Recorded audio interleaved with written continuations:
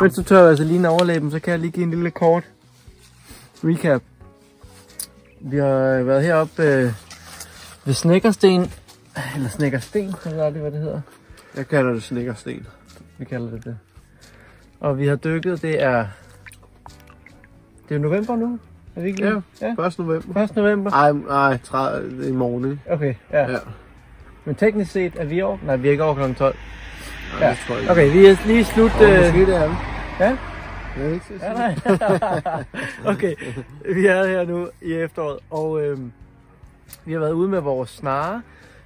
Jakob har selv bygget sin. Ja. Og jeg har lånt en af en, der hedder Søren, som er mega sød og lånt med sådan en. Det er lidt mærkeligt, ikke? Det er mærkeligt, det ikke at have harpunen. Ja. Men det er meget rart, det der med, når man mødes, at man ved... Du behøver ikke tænke over det. Nej. Nej, så du den lille øje, der sådan her. Nej. Okay. Det var ikke stor nok. Okay. Skal vi tage den langs her? Ja. Det er den her Søren har lavet, som er rigtig fed. Og det er den her Jakob har lavet, som også er rigtig fed. Som bare lige skal justeres lidt. Ja. Og så Henriks net her. Eller Henriks design. Jeg fik lavet det, men jeg har ikke...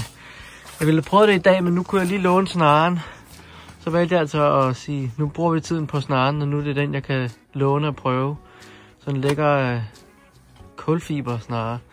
Så nettet der, det har jeg jo så lavet nu, efter Henriks opskrift. Og det kan jeg jo altid bruge, men nu var det snaredag i dag.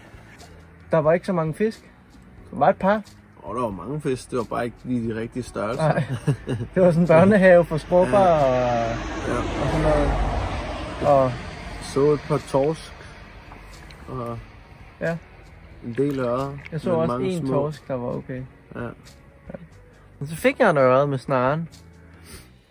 Og GoPro var lige dødt, og det var, altså vi havde mødtes, og vi var begge to sådan, der er 10 minutter tilbage, vi er færdige, vi kan ikke mærke vores fødder. Jeg kan stadig ikke, nu kan jeg så småt mærke, nej, videoen er stadig død. Der begynder at komme lidt. Så vi var iskolde, og så døde GoPro, det var også blevet koldt og løbet tør. Og så fik jeg noget med snaren, og det skulle jeg så lige tænde GoPro'et, sådan lige filme, og så døde det igen. Så jeg har det på video. Desværre ikke lige fangstøjeblikket, men det var fedt. Ja. Yes! Ha! Det virkede! Ja, jeg havde også en enkelt, men jeg havde ikke fået stillet lykken eller snaren helt stramt nok, så den slap. Og torsken, jeg havde også en torsk, men der gik lidt i afløser eller aftrækkermekanismen. En snor, der satte sig i fingeren og sådan noget. Så, det jammede? Ja, det jammede fuldstændig. Men sådan er det, når det er en prototype jo. Så ved jeg, hvad jeg skal hjem og forbedre til næste gang. Så er der næste gang, når vi møder de rigtige fisk. Ja. Så er det der bare. Ja. Bang. Det må blive næste år. Det er sådan noget vinterhyggeprojekt, ikke? Og nu er der tid til at finpudse den her de næste par måneder. Jeg tror ikke, måske når jeg 1 til pigvarekravl, men det er kun måske, fordi det er ved at være koldt. Det er jo ikke ligesom, da man var en pur ung knæk, hvor man bare tog vinterdykker og alt muligt. Det gider jeg sgu ikke længere. Jeg er blevet malig af helvede til. Nu kommer fiskestangen frem de næste par måneder. Fedt, mand. Så måske vi ikke... Jeg tror, det var det. Over and out. Ja. Hej.